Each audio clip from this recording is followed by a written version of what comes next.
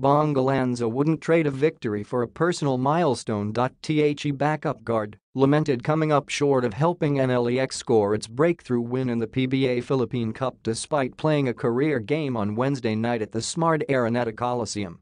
Galanza finished with a career-high 19 points, including 16 in the first half, and was 4 of 7 from three-point range in an 85-80 NLEX loss to the TnT Katropa.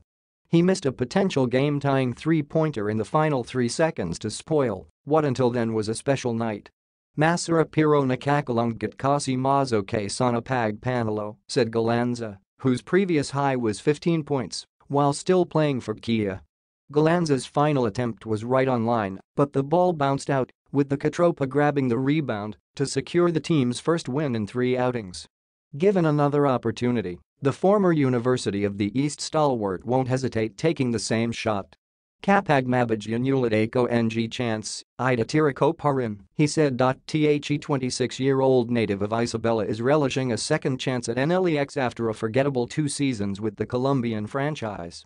After briefly toiling in the MPBL, Maharlika Pilipinas Basketball League, where he won a championship with the Batangas City Athletics, Galanza got a call-up from the Road Warriors in the season-ending Governor's Cup.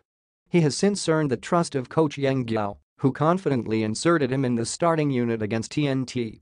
Hindi ko alam kung ano yung nakita sa akin ni Coach Yang, said Galanza.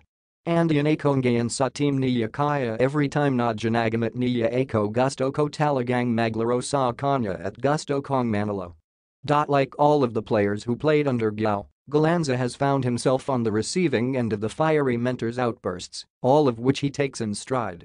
Para sa amin din yun, para mas magro kami, young character naman as a player, he added.